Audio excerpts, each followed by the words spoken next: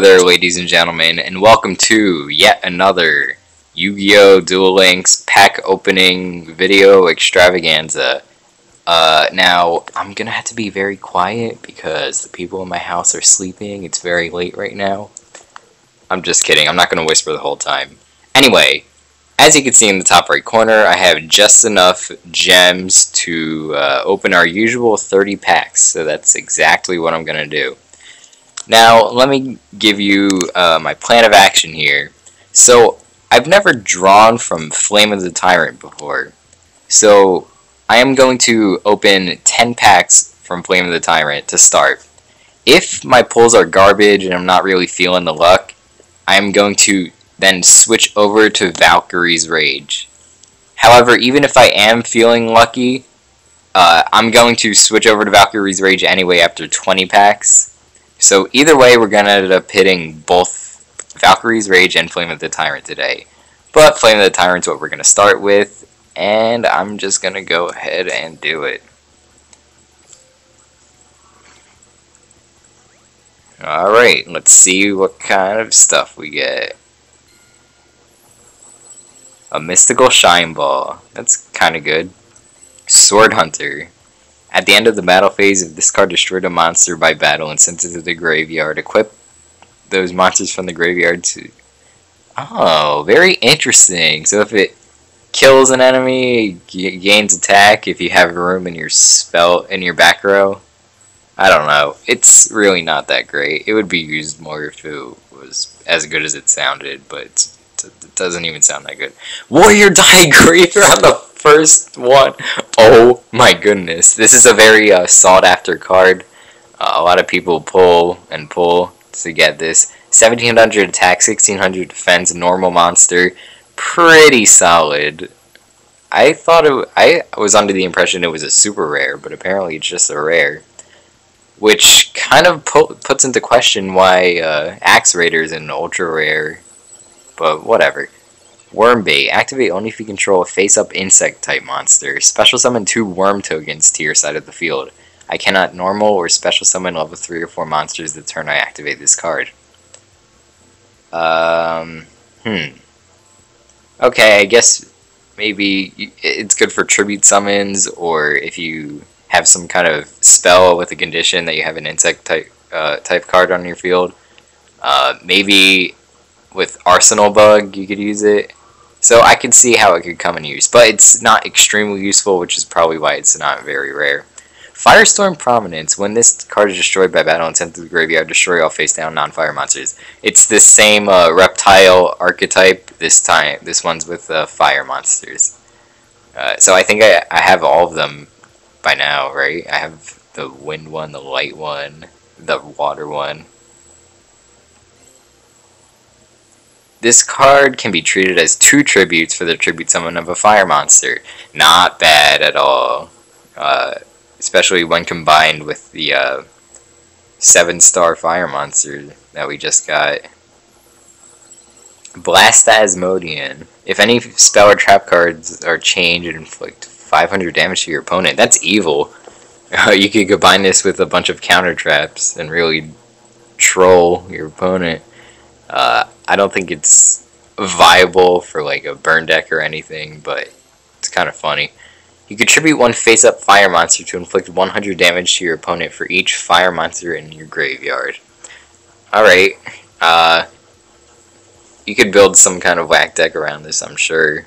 There's some way to summon easy fire monsters. Trojan Horse. When tribute summoning an earth monster, you can treat this one monster as 2 tributes. Alright, this one's actually pretty good because instead of 1500 attack, 1600 defense, it's 1600 attack, 1200 defense. And attack is, in most cases, better than defense. So, better than the other double tribute monsters. Not as good as double Coston, but still.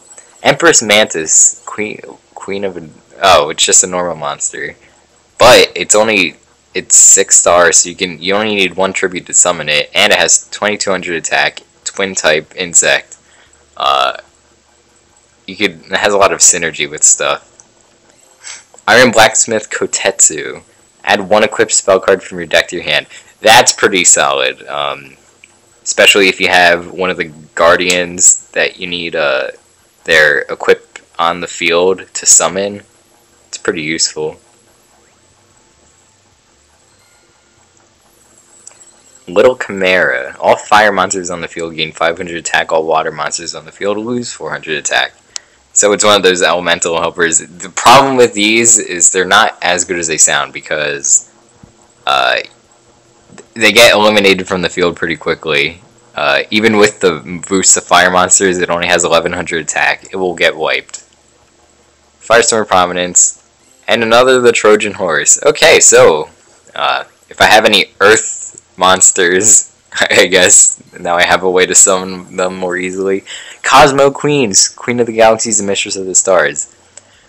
Pretty good if you have... It's better than Dark Magician. It's like a better Dark Magician, basically. Except you can't summon it all the crazy ways with like Sage's Stone and stuff.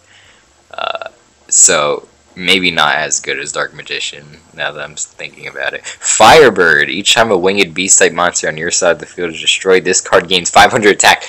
Oh, shoot. There's some stuff you could do with this. I guess it would be too fast. Or, I mean, you would need a way to speed up the process a little because you need to destroy 2 winged beast-type monsters, and that's a lot. So, maybe if you tributed 2 winged beasts... No, because then there wouldn't even... It's hard, it's hard. I could see it being useful in very awkward scenarios. Possessed Dark Soul, this is a good one. It's a counter to Relinquish. You could tribute it and take control of all face-up level 3 or lower monsters your opponent currently controls. And if you don't have room for them, they go straight to the graveyard. So, that is pretty nice.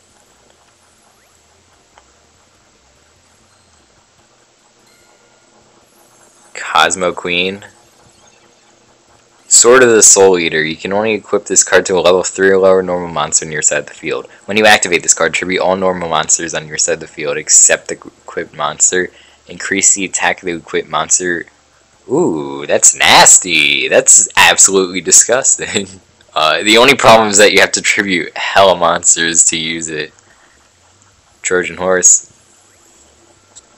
Although, combined with Mystical Shine Ball, that might not actually be an issue, now that I'm thinking about it.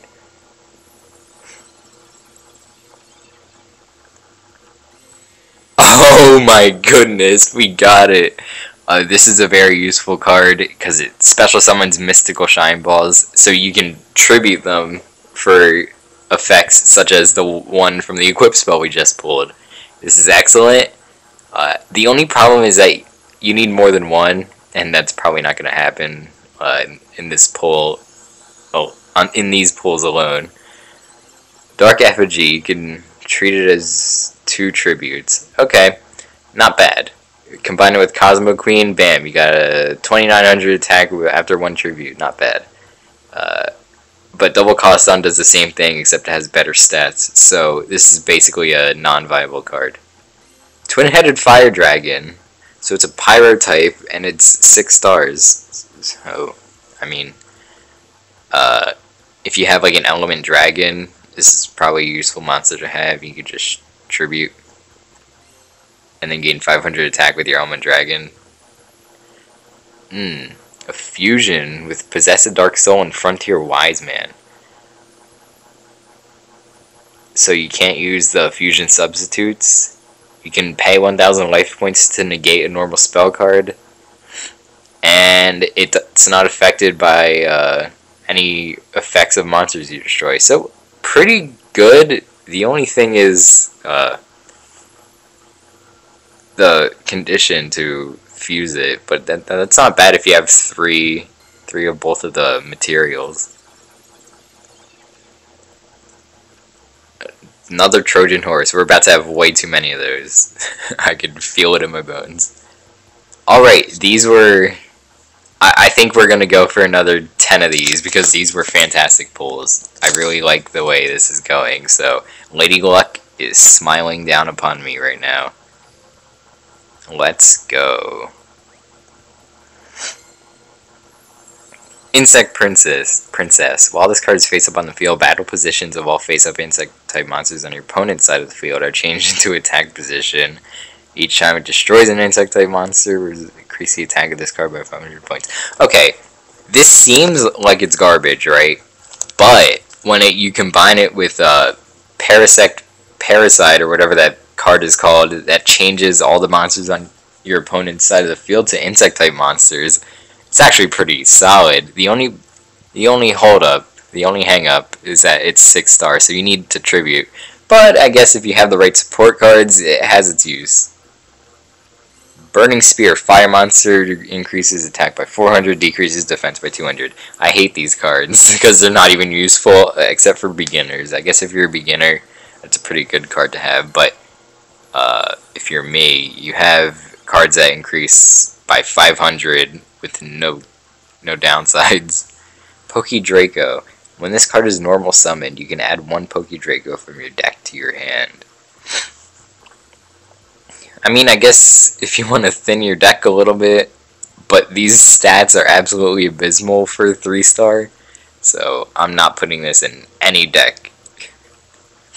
And another Iron Blacksmith Kotetsu. That's good, because I like that card. Has a lot of uses. Another Insect Princess. Flame Ogre. This cannot be special summoned. When it's normal summon, draw a card. Okay. It needs 2 tributes, which is the downside here. And it's weaker than Summon Skull, which only needs 1. So, not extraordinarily good. I guess if you need to draw a card, it could be useful. Another Possessed Dark Soul. That's a good pull right there.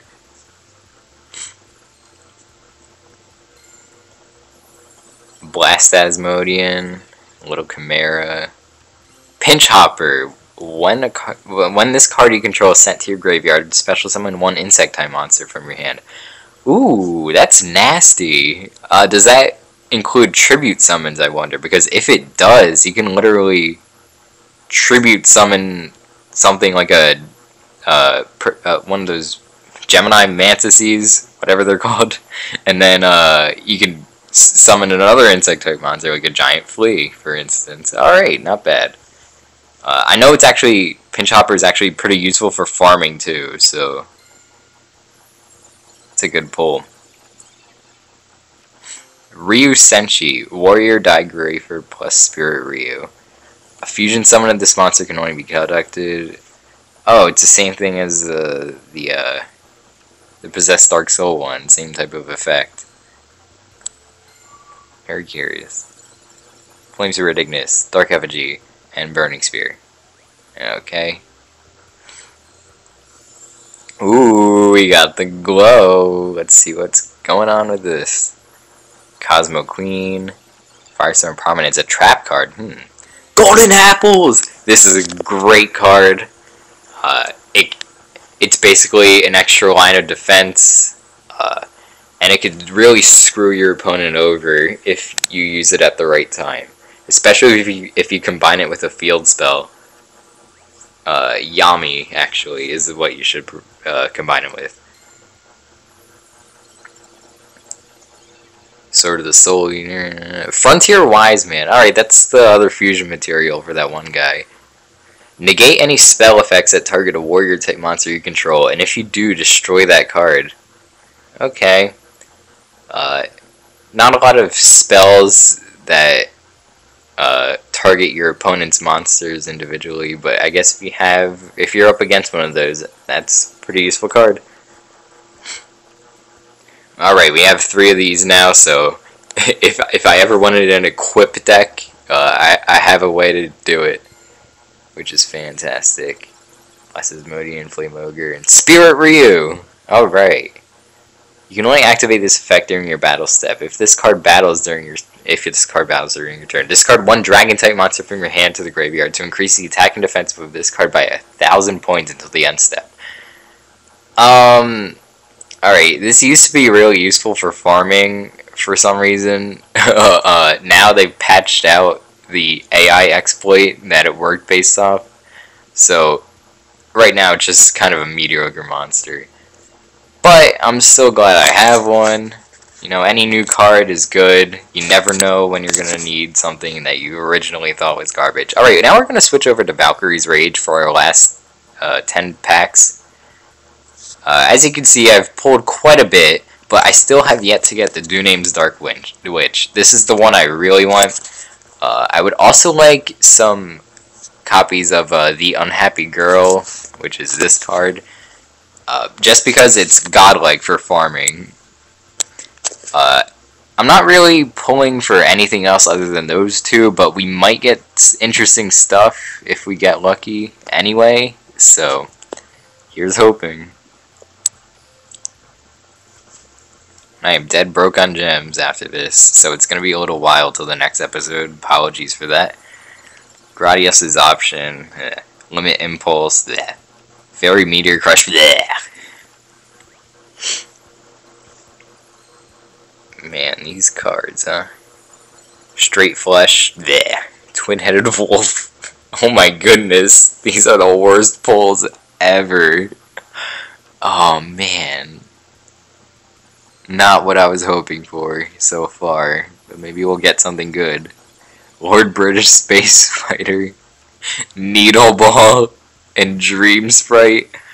Oh no, this is a disaster. This is absolutely killing me. An Abba White Rabbit, okay, good for a spirit deck. Theban Nightmare. When you have no cards in your hand, nor in your spell and trap zones, this card gains 1500 attack. Alright, I can see this could have its uses. It's kind of hard to activate its condition, though, which is probably why it's not used very often. And Veil of Darkness.